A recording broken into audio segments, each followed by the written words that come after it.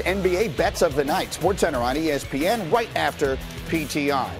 Then there's this. Blazers and Clippers last night, and Kawhi Leonard returned to the floor after sitting out Wednesday. He scored 18 of his 27 in the fourth quarter in the Clippers' win. But before the game, the NBA fined the Clippers $50,000 for comments made by Coach Doc Rivers that were, quote, inconsistent with Kawhi's health. Rivers had told reporters Wednesday that Kawhi felt great, but the NBA concluded that this statement was not consistent with details of Leonard's knee injury. If I could just very quickly recap all the things that happened here for you. They don't want him to play because they don't want him to hurt the knee. The NBA wants to say his knee is hurt because they don't want him to be resting if he's fully healthy. Kawhi now is bent out of shape that they announced publicly the details of the injury, and they fined the franchise $50,000. Bottom line of all this, Jay Williams joins us this morning.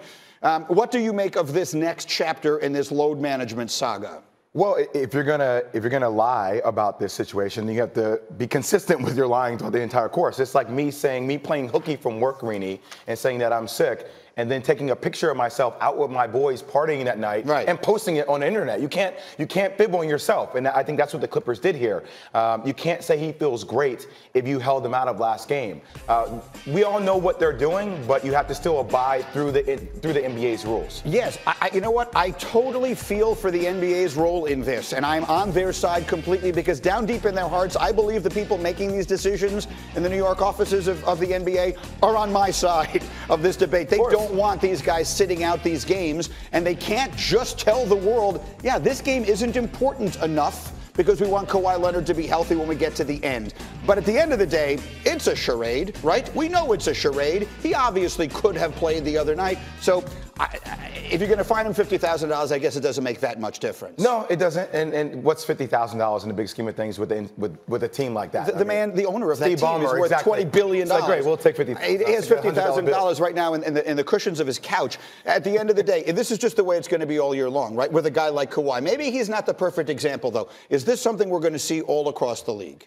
I think it's going to be something we're going to see with Kawhi. I think it's also going to be something we may see with guys like LeBron James may have to do this later on throughout the season.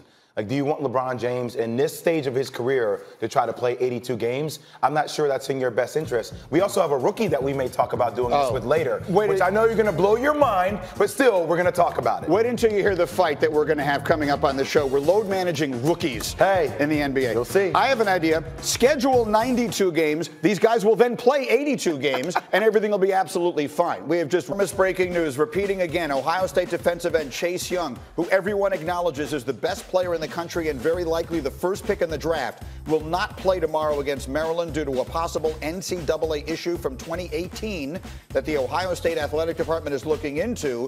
The school made that announcement today. Bobby Carpenter is looking into it. We'll pass along any further details we get as soon as we can. Meanwhile, we run the hurry up in the NFL, starting with Bills, Browns. Mark Sanchez, what are you looking for in this game? Did I draw the short straw? Why do I have to talk about the Browns? Let's talk about it. I'm talking about the Bills. Let's talk about the Bills defense. Listen, they're a top 10 defense on third down, and the Browns are really struggling to stay on the field on third down. These guys are going to get after him. Look for Jerry Hughes to wreak havoc on this Browns offensive line. Look out, Browns. This could be rough for you. Don't look now. Buffalo is 6-2. Vilma, you're keeping an eye on Christian McCaffrey in Carolina's game against the Packers. Let's talk about it. Yeah, Christian McCaffrey, one of those sleeper MVP candidates, and his skill set in the passing game forces Green Bay to have DBs cover him, not linebackers. So I want to see the matchup between Christian McCaffrey and the DBs, the secondary for Green Bay. Now it's a chess match, right? So if you're going to put all those defensive backs in the back and on the defense, then now watch them run the ball the same way Jordan Howard's running all over them, the same way Josh Jacobs did, the same way Dalvin Cook is screaming for a touchdown. That's going to be a great matchup to see between Green Bay and Christian McCaffrey. Bobby, you're next. Jared Goff against the Steelers defense. What are you looking for? I'm looking at that guy right there, Cooper Kupp, the #1 receiver on third down in the NFL. You saw how much Goff struggled last year. Without him on the field, he was great. And then on the other side of that, it's going to be Minkah Fitzpatrick in this Pittsburgh defense when he's not on the field. They have not got a turnover this season. When he is out there, they have 11 turnovers, Greeny. The Steelers defense is much different with him, and that is going to be the game inside the game. And then Louis Riddick's Sunday night Vikings. Cowboys, what's the key to this one? The key is for Dallas to remain true to who they are, which is a smash-mouth, blue-collar football team led by that guy, Ezekiel Elliott, setting the tone. Dak Prescott playing off of that and continuing to be an efficient thrower of the football and hitting guys like Amari Cooper down the field and really executing Kellen Moore's offense. And then on the defensive side of the ball, turning loose this pass rush. DeMarcus Lawrence. Look, I'm just telling you, I watched him up close and personal last Monday night in New York. This guy will wreck your dreams now. And Kirk Cousins, you better know where DeMarcus Lawrence is. And if he doesn't get you, I can tell you this, Robert Quinn will wreck your dreams too. They're both the boogeymen. The boogeymen, they exist all over the place, okay? All over the place, not just New England. These two guys are boogeymen for you. I love that expression, wreck your dreams. So let's talk about, Bobby, I know you put together some tape on Kirk Cousins. What are his dreams this week? His dreams are going to be facing this front of the Dallas Cowboys and what they're going to have to do and how they're going to be able to get the football out. So let's take a look at this. Kirk Cousins, 29th in the NFL when pressured with only 4 guys, 4 down.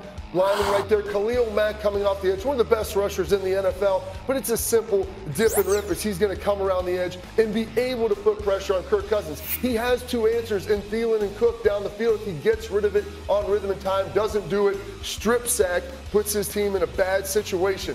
Now let's look at this Dallas defense. I'm glad you went there with our guy, Mr. Lawrence, at the top and how good he is. DeMarcus Lawrence rushing against Carson Wentz with only 4 down again, coming off the edge, using a great pass rush move. He's wrecking dreams. 2 open receivers. Carson Wentz has Dream to wrecker. find him. He can't get to him. Strip sack. If you're going to give Dak Prescott a short field, Mark Sanchez loves that. He can defend him all day when you only have to score from 20 yards out. So the dream record's there. Mark Sanchez in defense? No, never. When he gets a short field, he feels good about it. So Cousins, this does not, so just to sort of make sure we're clear on what we're talking about, this does not feel like a good matchup for Kirk Cousins against that Dallas pass rush. 29th in the NFL when pressured by 4 guys. He can't get the ball out in time. And they're playing in Dallas, where Dallas is the prototypical front-running team. They jump out on you down there, it can be lights out quickly. How about the other side, Vilma? How about this Vikings defense against Dak and company? Well, the Vikings defense is good. Not as dominant as I want to see them. Now, I'm talking 2 years ago when I would watch, Case Keenum was still the quarterback, I would watch and look forward to watching the Vikings defense because they were so aggressive. In particular, guys like Xavier Rhodes at the cornerback position, that was the staple of Zimmer's defense. Now, they still rush the passer very well, still top 10 in defense, all of that. I understand it, but I want to see the same way that the offense has stepped up their game, I want to see the Vikings defense impose their will on the Dallas Cowboys and step up their game. In particular, Xavier Rhodes, I want to see the matchup between him and Amari Cooper because Zimmer is not changing his defense. He's not changing his style. He wants to see that his guys step up, and this is the time to do it. All right, so I know what everyone really wants, though. They want to know who I think is going to win that game. They want to know who I think is going to win every game on the Sunday schedule, and they want to know how my comedy writers did this week. Let's do it in less than 2 minutes. Every game on this Sunday schedule, go. Chiefs at Titans. If Andy Reid coached every team, every quarterback would be great. So it doesn't matter who quarterbacks his this week. They beat Tennessee by 10. Bills at Browns. If anyone else coached the Browns, they'd be better than they are. The world has left them for dead. But I have not. Cleveland rocks. 27-21. It's not over yet. Cards, Bucks. If you like defense, avert your eyes. Both quarterbacks are going big. 800 yards of offense. I'll take Jameis over Kyler. 31-27. Jets, Giants. Rather than make a pick on this irrelevant, hideous, totally unnecessary game, I instead Googled New York Jets jokes. And here was my favorite. You know why the Jets don't have a website? Because they can't string together 3 W's. Also, fire the coach. Falcons, Saints. Speaking of firing the coach, the Falcons will be the most attractive opening in the league. This Sunday, not so much. New Orleans in a breeze, 104-8. Ravens, Bengals. What's going on? Half the league is flat out terrible. Lamar Jackson's going to run for 6,000 yards. Baltimore by 1 million. Panthers, Packers, much better. Christian McCaffrey may be the best player in the league, but he doesn't play the most important position. Rodgers with the bounce back. Packers by 8. Lions and Bears, oh my! Last gasp for both in the crowded NFC. Matt Stafford is almost silently having a brilliant year. Leads the league in passing yards per game, 19 touchdowns and 5 picks. Detroit by a field goal. Dolphins, Colts. Miami won a game last week, which is both the good news and the bad. Back to their losing ways Sunday, regardless of the Indy QB. Rams, Steelers. Pittsburgh has life and always plays well at home. Rams going to miss the playoffs? Yes, they are. Give me the terrible towels. 23-17. Finally, great one. Vikings, Cowboys. Zeke and Dalvin, Amari and Stephon. It comes down to this. I ride with Dak in a big spot over Cousins. 27-24. How about them Cowboys? Yes. What do we think? I love it. How'd we do? You know what? That Rams-Steelers game is an interesting one right there because I picked the Rams in that one, but I can see exactly where you're saying how that's going to go. I love all the Biden millions. But The Jets joke, that was a good one.